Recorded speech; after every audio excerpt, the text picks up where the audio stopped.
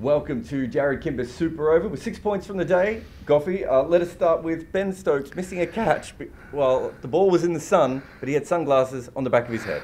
Well, when I first saw it, I thought it was 6 because he just started looking up and then he'd lost it and then they were shouting him and then he gave it that one and then the ball landed halfway between the boundary and the stumps and then we all looked at him and he's got his sunglasses on the back of his head. They also ran 2 for what it was a ball that went pretty much straight to a fielder. Just to rub it in. Yeah, exactly.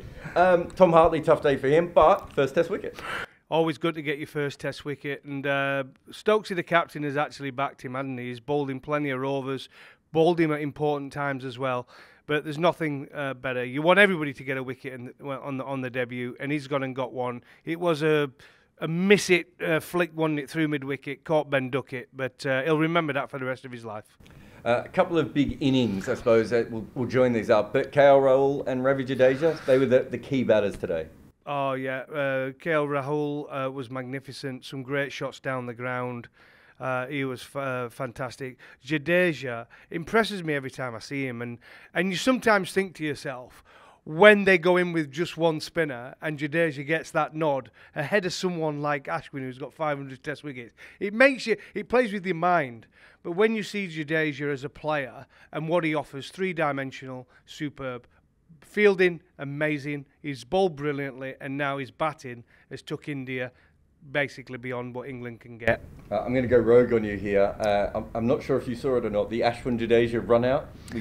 Yeah, I saw it. Of course I saw it, yeah. To be fair, if Ashwin would have kept going, it would have been Jadeja that would have been out because he left the crease, didn't he? So definitely Jadeja's fault. I don't know what he was thinking. Yeah, and when you look at that scorecard of India, every one of them got in and got out, right, and got themselves out. There's only Ashwin, really. He looks at that scorecard and everybody's in the 20s, 30s, 40s, 80s, 70s. And then you look down at Ashwin and he's on 1. Run out. Let's finish up there with Akshar Patel at the end of the day, just going ballistic. You were packing up your bag. I was working on my article, and then suddenly it was Akshar Patel started sloggy at the end of the day. Just to rub it in, wasn't it? Stokesy tried to be positive, brought the field in, thinking, let's have a bit of a risk. And he thought, okay, then you want to play a game, let's do something. And then he just hit him 3 times over the mid-wicket. So, great way to end the day.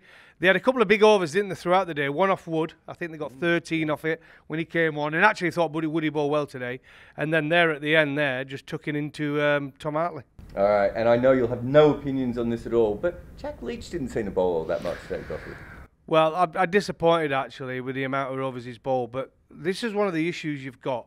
They've had no warm-up games over there. That's one of them. But Jack's not played for such a long time because of the injuries he's had, which is unfortunate. And same with the keeper, Folksy has been out there, not had much time out in the middle. He's had to do all his work in training, in practice, and not had any time out in the middle. So it's catching up with the guys. There'll be some stiff bodies there tomorrow. No doubt. We'll see you tomorrow.